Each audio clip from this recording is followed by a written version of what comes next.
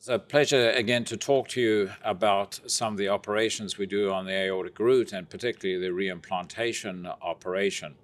So as of 2 years ago, we had done 1,113 root reimplantation operations, and we do obviously a lot of these type of operations, more than anybody else. And most of the time there are two of us who do them, and there are really only 3 people in the country who do them on a regular basis. In our own hands, the risk of death on elective operations has been 0.16%, and fortunately they are operations we do with a high level of reliability, although they are quite complicated operations, and it certainly takes some time to learn the nuances of the operation. Now, we modified the original Tyrone David operation, and we started using pledgets and Hagar's dilators and doing it a different way. We don't measure the leaflets. And so I'm going to show you a video on how we do it. Let me make a couple of other comments, and you can look up our publications. We've shown that there's no statistical significant difference with reimplantation currently for a 3-leaflet valve versus a bicuspid valve. However, the curves are diverging, and it's looking like the risk of reoperation is higher over time with the patients who had bicuspid valve reimplantations. And generally, we prefer to do a remodeling operation for that patient population, as I showed you earlier. Let me add another point. We did a study many years ago of 178 patients with connective tissue disorders, mainly Marfan's, but some Loeys-Dietz, Ehlers-Danlos patients. And in that series, we had no deaths, and the long-term durability was pretty good. As of 2 years ago, we now analyzing that patient population. So 2 years ago, we had 214 reimplantation operations for connective tissue disorder patients with no deaths. And it's looking like our preliminary data showing better than a 95% freedom from reoperation, even in these patients at 10 years after surgery. And we'll report that once we have all the data analyzed and ready to present it. So that group of patients is also looking good. We've also shown that if you compare patients with, who have a Bentol procedure with a biological valve, the results are very similar in the sense of mortality risk over time out to 10 years, and also reoperation, which is obviously a concern if you're having a valve preserved.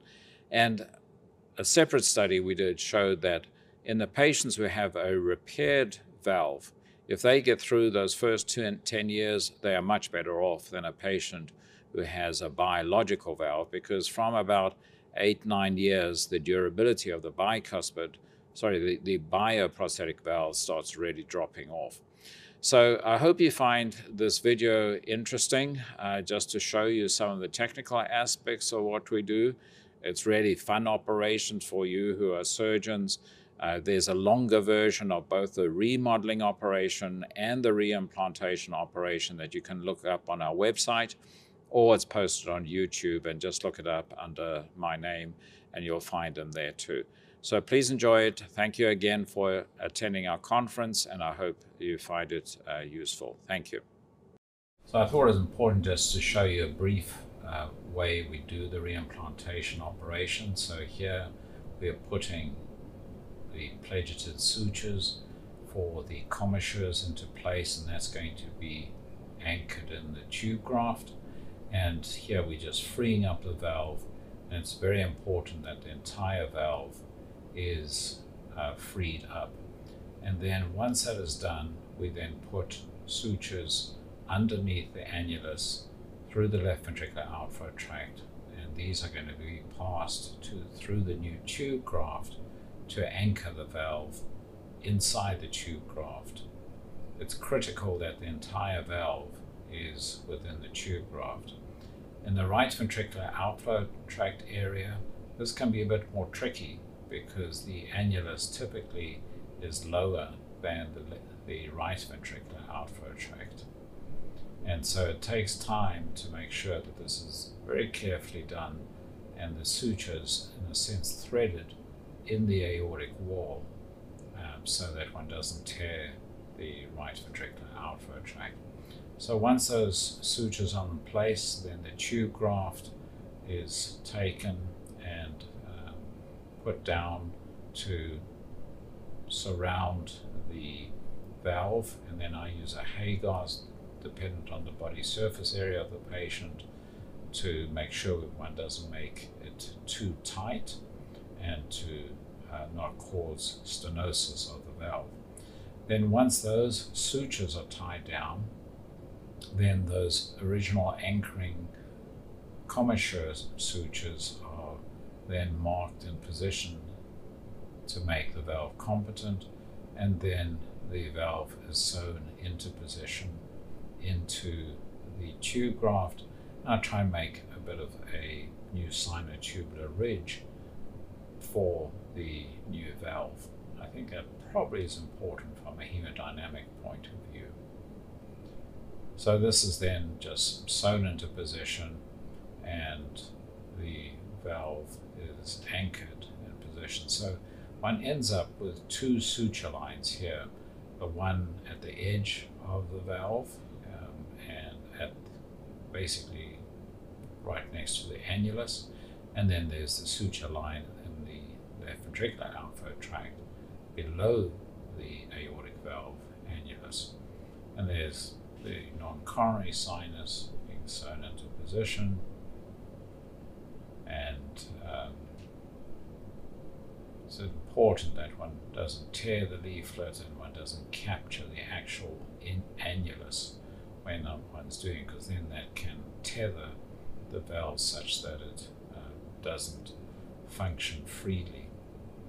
Then the buttons are made for the coronary arteries. So first the openings are made in the Dacron tube graft, and then those buttons are sewn to the tube graft with a Teflon donut around the buttons, and obviously in this patient with low steeds, but I use this routinely for all patients, it's important that that is done so that you don't get an aneurysm later on down the road at the coronary buttons. And having done many hundreds of these, I've been fortunate so far not having to reoperate on anybody because they've developed an aneurysm at the buttons, although we certainly see that. And here's the right coronary artery about to be reimplanted.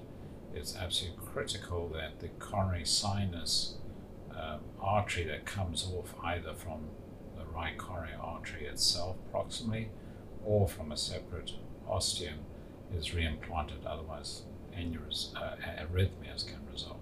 And there's just testing the aortic root, making sure there's good hemostasis, and then the distal anastomosis is done to the distal aorta. In this case, the aorta is pretty normal, and so this anastomosis is done just proximal to the innominate artery.